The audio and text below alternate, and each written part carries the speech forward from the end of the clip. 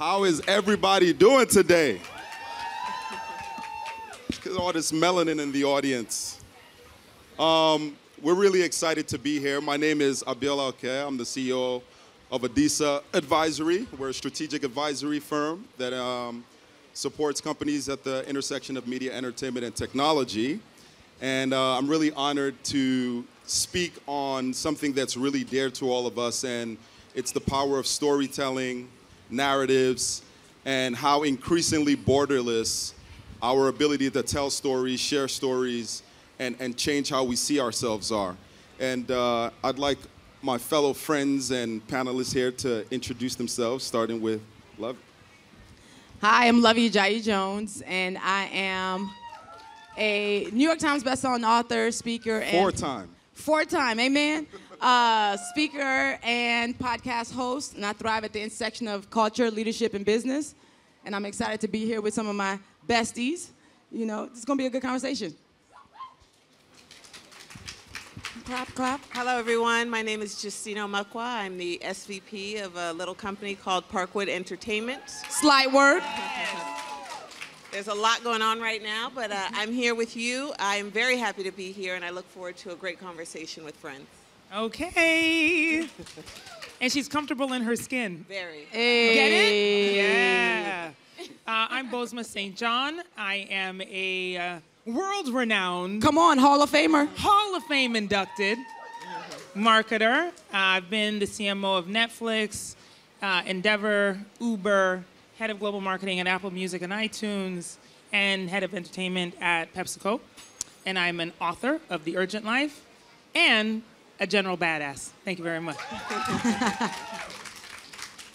All right, so let's dig into it. So we're gonna take a roundtable approach here. We're gonna talk like we talk in the WhatsApps and the DMs. Hey. That's a disaster. Uh-oh. Okay. Let's keep it real. All right. So a lot has happened since the pandemic. Corporations have made commitments to fund and empower Black creators and storytellers. A lot of those companies have fallen short. Let's talk about where we go from here.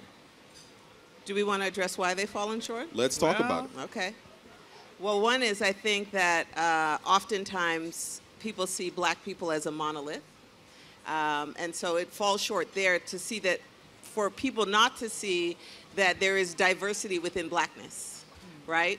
Whether it's your sexual orientation, your country of origin, your difference of opinion, your education, there's so much to see, and oftentimes it's just Black.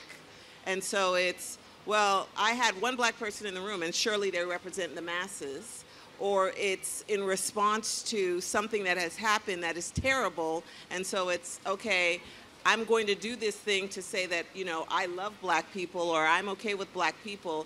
The intent behind it is not based on an infrastructure that allows for something to be sustainable. And that's why you see a lot of these initiatives are falling short. Also, Black Square Summer was a performance. I remember the day that the Black Squares were going up. If y'all remember, the call to action that day was for us to boycott social media. I thought that was ridiculous, because you're gonna tell Black people to be more quiet in a world that silences us? I instantly was like, absolutely not. If there's anybody to be quiet, it's not us. If there's anybody to tap out of social media for a day, it's not us. So as all the brands started putting up Black squares, I was calling bullshit, because it was the most non-statement statement of all time. And then all of a sudden you start seeing brands that never did anything, all Black square, and then they all had this like boilerplate, oh my gosh, we stand with Black people. The fact that 2 years, 3 years, actually, it's been 3 years, that a lot of them have not fulfilled their pledges is not shocking, because that was all a performance. What did executive boards look like? What was the turnover of their Black and brown, teams? They did not mean to do anything. And because they counted on us not having an attention span, because that's often the case, they got away with it and are getting away with it now. And I think where we need to be is figuring out how we can really hold them accountable to all the things that they said they would do in 2020 and beyond. Because what we're seeing also now is a DEI backlash. A bunch of DEI officers who were hired in 2020 are no longer in their jobs. they have like 1-year roles, and all of a sudden they're leaving because they realize the company was not doing anything. So, yeah, this was not a shock. No, that makes sense. Boz, you got any thoughts? Oh, I thought you were going to ask me a new question. I mean, I was going to ask. No, you these two are so brilliant. They I are feel like brilliant. they answered the question so well. So, what do you say? And I like to play devil's advocate here, right? What do you say that there's too much of a reliance on corporates and entities that don't validate us, and we can do the work to validate ourselves, to work together, pool our resources, all of that. Yes. You know? Okay. So see, this is why you're so brilliant, eh? Yeah, my sister. Because you're just iterating on the question. In fact. So good. In fact. Oprah Yes, Winfrey who? In fact. I woke up like this. You did. Wait, is that what boy. we're gonna do? We're gonna drop Beyonce lyrics the Every entire time, the whole time. Okay, very good, very good. Okay, so me as a brown-skinned girl, there have been too many times when I have been in the Monday morning meeting after some campaign or product we have put out, and by the way, specifically targeted towards us, and the results are not what were expected. And then what happens? We roll it back. We say, oh, it didn't perform.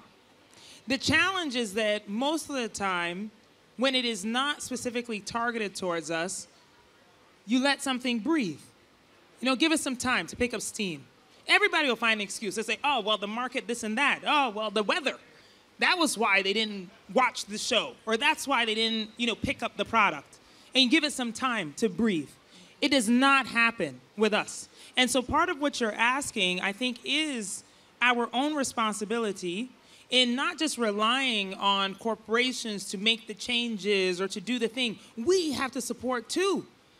I think so many times I've been in these conversations where, of course, like, look, the entertainment world, the product world, they're not perfect in terms of what they are delivering to us, right? We know that. We want more intentionality, and even to what Justina was saying about, knowing that we're not a monolith, we want more diversity within the stories of blackness. Yes. However, if we don't support what we have, we won't get more. That's the problem. So it's like, if you're going to consume entertainment, whether that is film or sport or music or, hell, pick anything, please make sure that, hell, I don't care if you turn on the TV and just let it run. We've got to support the things, and that's how then we encourage even more change, because then what happens is, and Luvvie, you know this from even your books, four-time New York Times bestseller will tell you, yes, that the next time a black woman comes into that meeting to present or to pitch her book that is nonfiction, somebody will say, oh, it's like a Luvvie Ajayi Jones book. You know what I mean? And they'll reference that. And so it's like, if you're going to do anything, purchase her book. Gift it to somebody else. Watch the show. Even if you don't agree with the entire storyline. Listen to the music. Play some Afro beats, please. So that we have even more reliance on the fact that our numbers really do work. But we have to support our content. Yes. Abby, let me ask you this question real quick. And then Justina, because I know Abby needs to get in. Yeah. So when you're asking the question of, how do we build our own table? What is the barrier of entry? Thank you, Luvvie. I think the reality is that we have to think about the opportunity outside of our culture and race, right? The truth is that, I say this about BET, for example, right? We've all seen the show Atlanta. Atlanta is on FX, right? Brilliant show.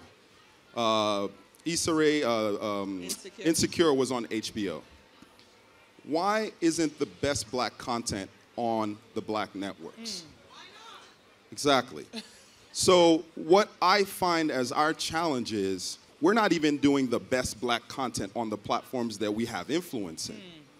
Because what we should be able to do is also cater to non-black consumers, because it's a numbers game. Yes, we know racism is institutional, but it's also a numbers game. It's 43 million black people in the United States accounted for, right?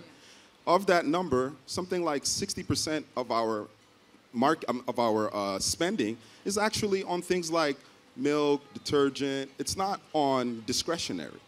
And so we do have this purchasing power, but it's limited. And so if I'm a brand, if I say, okay, I'm going to spend $1 million on BET, well, but that same eyeball is going to watch content on FX. Why do I have to spend twice? And so when our platforms are creating content, we really need to think, okay, how as a black creator can I get that Italian audience, that German audience? And I think if we spread out who we target, perhaps we can have more agency in the marketplace. I want to challenge that. Okay. I think that oftentimes we believe that we have to do things for other people when we actually are. The reality is that when you can check your phone, look at the charts. When you look at music, we dominate, right, in terms of what popular music is. The eyeballs are there. The people are they're in the stadiums and the arenas, and they don't necessarily look like us. Right. We are the culture. Right. We are the moment. But I do agree with you is that our platforms, we need to bolster our platforms, because if we build it, they will come because they're already there. Right. And what they do is they look and they replicate. And so what we need to stop is giving away our secrets. That's really what happens. Is you need to stop going to the panel where they don't pay you for your ideas so that they can go rebuild them, or consulting on a project because they want your perspective but they don't want to give you money, and where they replicate your idea. And the challenge is that we need to recognize our power and activate against it and stop. I'm not worried about them. I want us to worry about us. Yes. Exactly. I have a thought also, which is that, so you brought up the issue of BET, right? And I also want us to consider the domino effect. So this is kind of expanding on my last point, which is that when was the last time you watched BET? When was the last time you watched it? Comic View? But you know what? But this is the truth of it, right? Because look, BET exists to get advertising dollars to run its program, right?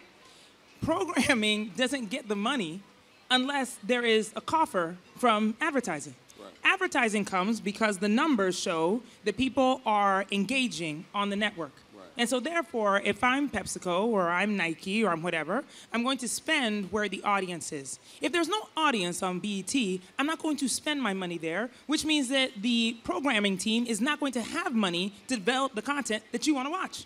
And so that's my point, which is that, like, sometimes I realize that it feels very circular and it feels like, oh my God, well, why can't we get this on this and why couldn't we get this show on? Well, we're not even there anyway. So my challenge again is that, like, throw on some BET. Put it on. Watch it. Get those numbers up. And then advertisers are going to come, which means the programs will have more money, and then they'll go get the next Issa. I mean, it's the chicken before the egg syndrome, right? But then there comes the piece that I think is also something we have to interrogate as a people, how we, one, do not expect elevation from each other.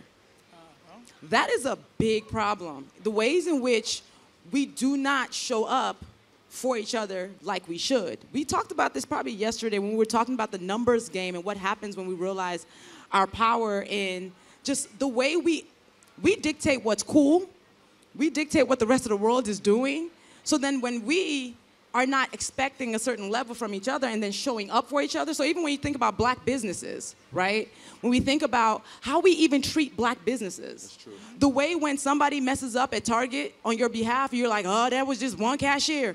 But let a black business not ship your product for a week and a half, you taking it to Instagram. Child, this is why I don't shop here all the time. I'm like, what happened? Who hurt you? The grace that we have in the world for everybody else, the ways we allow other people to talk to us, where we be like, why she just did that to me? How are we actually showing up for each other, giving each other grace so that we can take more risks? Because that's the other piece. The rewards that we want to come can't come without risks. Can't come without us actually taking these big bets that might not work out, and then us being able to forgive when the person falls. Yeah. So whether music, books, television, business, I think the way that we interact with commerce, black commerce, is so different from how we interact with everybody else. Luvvie, I couldn't agree more. I mean, Adam Newman, who was the founder of WeWork, raised $300 million from Andreessen for a new company. A new company after Imagine. fumbling a $1 billion bag. And so and I'll say this real quick, my issue isn't that they've done that. It's that, to your point, we don't do that for ourselves. We don't do that for ourselves. I want to go back to the BET conversation because I think it requires us to be introspective. We are talking about one company because, again, we want BET to represent all of us and all of our ideas. And I'm saying we need more BETs. Do you understand what I'm saying? So that if your bag is Atlanta, then you go with that. Or if your bag is Insecure, then you go with that. Or if your bag is Comic View or whatever it is, you go with that. And I think that oftentimes, again, it's grouped as black. And we are different. And so we need space for different. I want the thing that is sci-fi. I want the thing that is Afrofuturism. I want the thing that is artsy-fartsy. I want the thing that is, different. And yet, oftentimes, we get pushed into one corner. Let me ask you a question. So we're talking about borderless storytelling, right? Yes. Our beauty is our diversity. But the question is our diversity a challenge for scale? No, because it's not a challenge for scale and whiteness. And when we look at the diaspora, to Justina's point, there's an opportunity for so much more, to serve in different ways. And what I think is interesting is that, like, if there were, let's say, a music channel that was really just music, right, which served our music choices, imagine, like, the kind of programming we would have, right? Because think about the breadth of music that would be programmed on such a network, even without the, like, other content, just music videos. Right. Yeah. And so how then are we able to, and look, nobody gets brownie points for not being just, one-sided, right? Monolithic. And so if it is able to be solved for whiteness, why can't it be solved for blackness? Absolutely. I also want to offer that most of our perspective comes from an American lens. And when you leave America, the conversation of blackness is very different. When you head to the continent, most people are black, right? And so there's not this conversation of how black am I, or I need to sit in a black corner. When we were all recently in Amsterdam, and I need to, like, bring this full circle, the conversation around dance music. That originates with us. But in America, it's like a controversial topic. It's like we have to reclaim it. And when you go to Amsterdam, like, if it's it's us, right? And we're leading that charge. And yet in America, I feel like we have to reclaim everything. And if we do, then let's do it, right? Yeah. And let's not stay in one space. We have a question.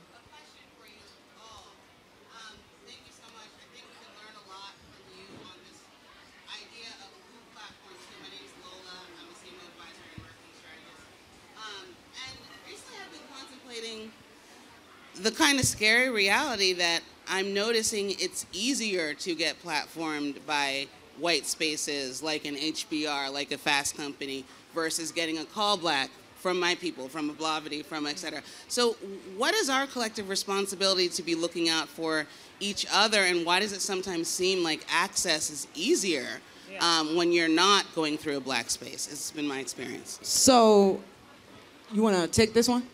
Here.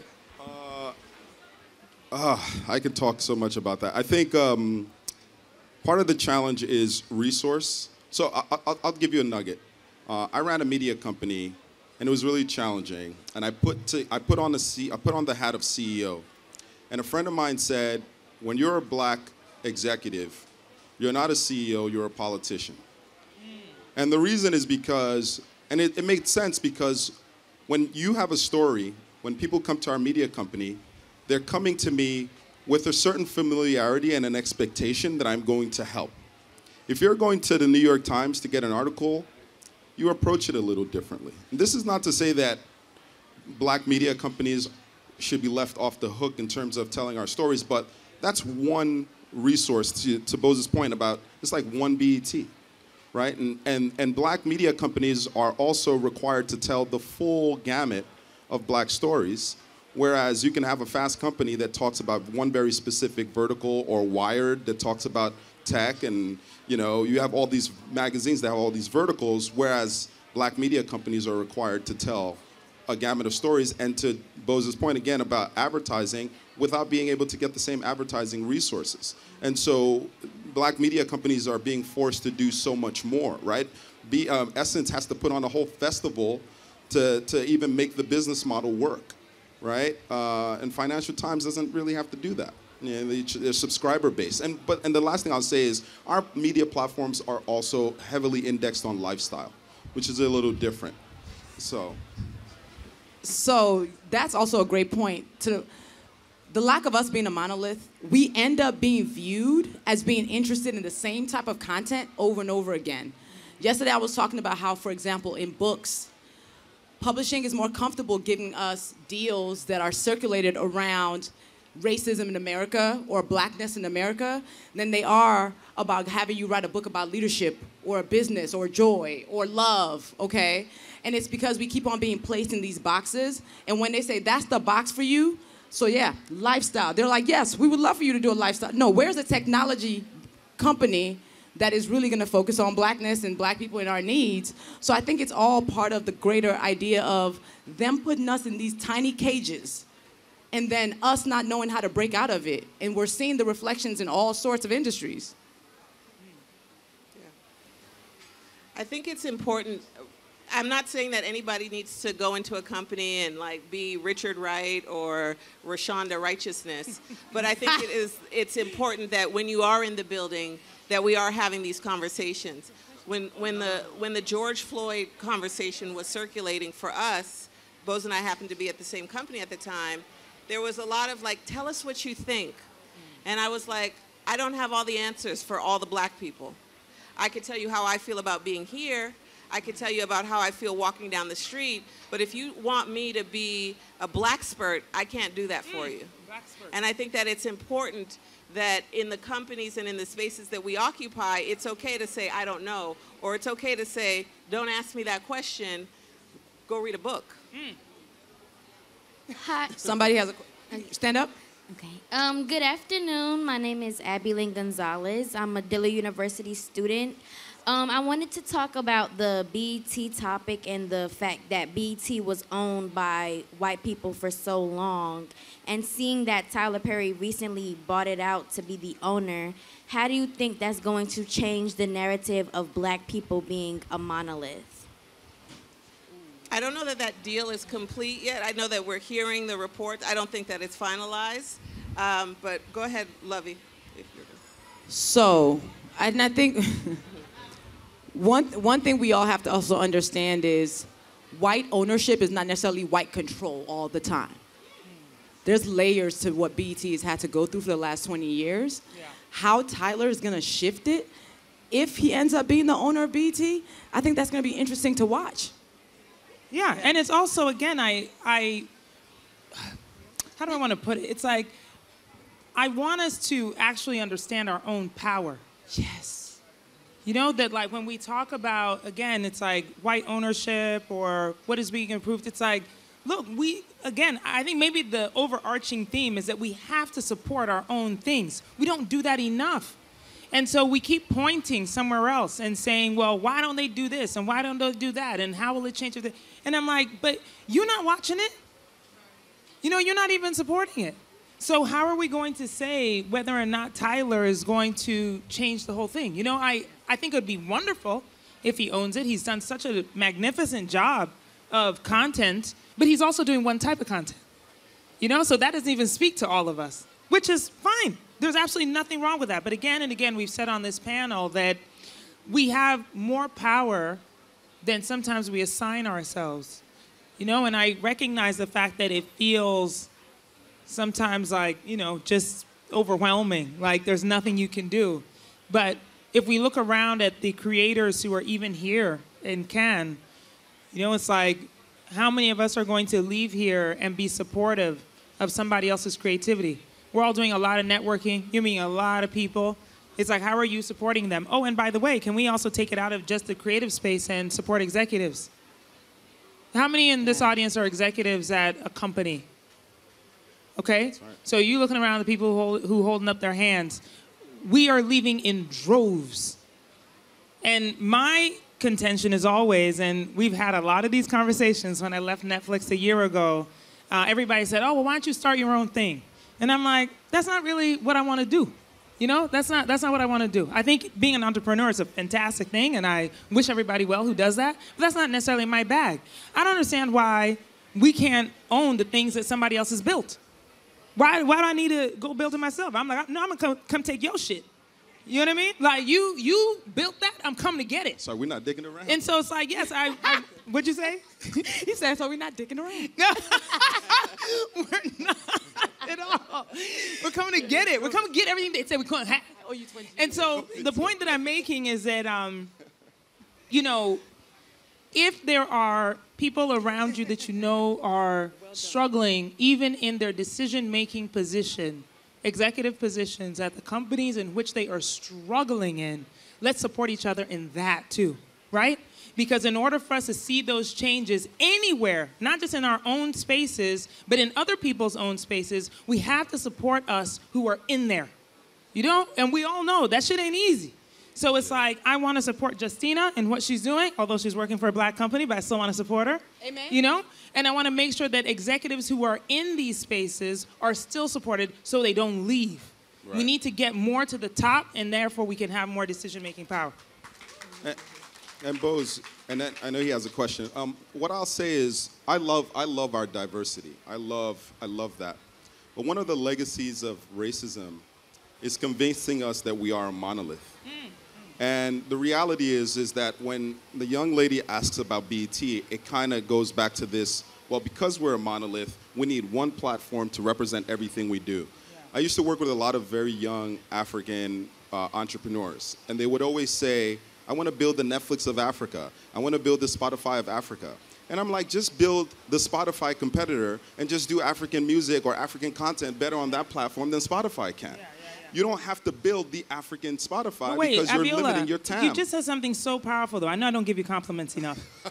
But I want to underline that because I think that is so easy to do, say I want to build a Netflix of Africa, but I love what you just said about building the competitor to Netflix, right? It changes the perspective on what it is that you're trying to do. We're not trying to be friends. I'm trying to take your shit. That's right. That's right. See, doesn't that speak to the fact that we also put ourselves in cages? Look, why you gotta build the Spotify in Africa? You know what I'm saying? Like, part of the legacy of slavery is the fact that, I mean, just actually imperialism, colonialism, all of those things are working hand in hand to tell us that we're smaller than we are.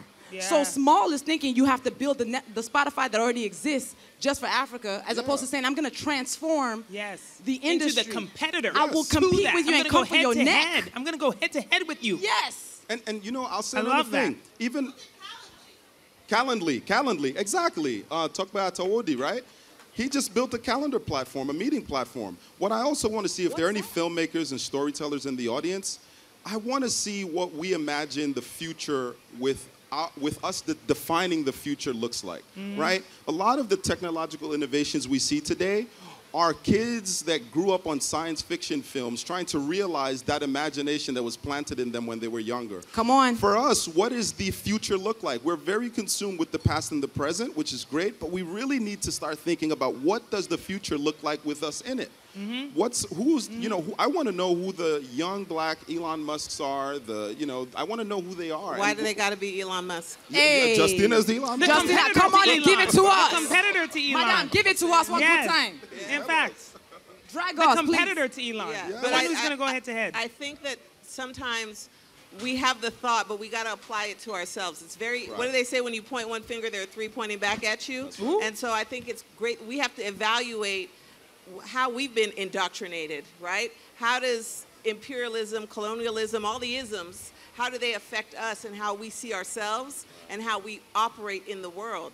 Yeah. I want to be me and the best version of me. I'm not trying to be anybody else. Yeah. And I wish that for everybody here. Be the best version of yourself. You don't need to be Boz or Luvvie or Abiola. Those roles are already taken. Done. Be the best version of yourself. Yeah. No, I want those little white boys to say they want to be the next Boz. Hey. Fuck out of here. Yeah. Yes. I want to be like, I want them to say it. I mean, I support that. I think they should. In fact. But they couldn't be the next Boz because the cargo shorts and there's the lack of flavor. It's just how not could giving. how could they pull this It's off? not giving. In okay? fact, it's not giving. I'm trying to. I think we're close on time, though, Abiola. Are we closing on time? We're closing on time, I think. But I know someone in the audience has a question that they want to ask. Hi. Where's the other mic? Oh, they give it back. Hi guys, hi everyone. Thank you so much for being on this panel. It's so inspirational. I'm personally really inspired right now. And it's actually kind of fitting that I'm asking this question at the closing of time because you guys all got to where you are, you know, through the power of showing something to someone that doesn't exist yet, right? Yeah. So I'm curious to see if you guys could share any advice, you know, because like that's what we're called upon to do all the time as Black people, and even more specifically in advertising and media, you know. I am thinking about a conversation I had last week. I'm constantly advocating for hiring more Black women creative directors because I believe Black women are like one of the most creative people in the world. Yep. And people are like, but where? Where are they? And I'm like, they're everywhere. Walking right, we're right here. So I want you guys to share any advice you guys have of, you know, convincing people of things to believe in things that don't exist yet. Does that, you guys are getting what I'm getting at? I'll start. The art of convincing is to convince yourself. If you don't believe that you're the best, you're not going to evoke that you're the best in the room. And it starts with like, I don't believe that there can be any other version of me than the version that I bring to the table. And the version that I bring is especially special. And I use this adage always, or this thing that my mother taught me, is that all fingers are not equal, but they each serve a purpose. The pinky can't do what the thumb does. The thumb can't do what the middle finger does. The middle finger can't do what the ring finger does. And so to that end, you have to be you and do what you do because nobody else can do that. And I think that the idea of convincing is a slippery slope for me. It's either you're going to get it or you're not. And sometimes they're not. But let that motivate you because they will eventually. And those will be, look, because you shall be the head and not the tail. Do you understand what I'm saying? It's like you got to be confident that if they don't get it, they will get it. Yeah. And I don't believe people invest in ideas. They invest in people. So my tactic over the years is no matter what it is that I want to do, whatever idea I have, if they trust in me, the person of integrity and excellence consistently, they will bet on me because I am not a risky bet. So that's how I approach any room, whether I'm pitching a new book to my publishers, when they're like, hey, what's the next idea? And I'm like, listen, it's a half-assed idea. I'm not sure. They go, yes. They might not say yes to somebody who has an amazing idea because they don't believe in them. But me with a half idea, but because they believe in me, they say yes. So if you want to get more yeses, be somebody who is not a risky bet. Know that when you show up in the room, you're going to kill it. You're going to over-deliver on your promise. So whenever somebody says, yes, I will make that phone call for you for that job, yes, you can do this random project that you want, they're really betting on you, the person. So how are you showing up and making sure you're vouchable and reliable so you are never a risky bet? Yes. Now, you are in one of the most amazing places in the world with some of the most amazing people doing the most amazing things. What I'm saying is meet as many people as possible. Meet people before you need anything or can offer any value to them. And the thing to think about when you meet people is always keep in mind, what problem can I solve? Everyone at every level has a problem that they're trying to solve. And if you can be the bridge between getting their problem solved in some capacity, you're going to win every time. Yes. Yeah. Bring us home, Boz. Oh, bring us home. Go to Ghana. And then eat Naija jollof after. Yes. Absolutely. Thank you. Yes. Thank you so Thank much. you, very much, everyone. guys. Thank you so much. Thank y'all.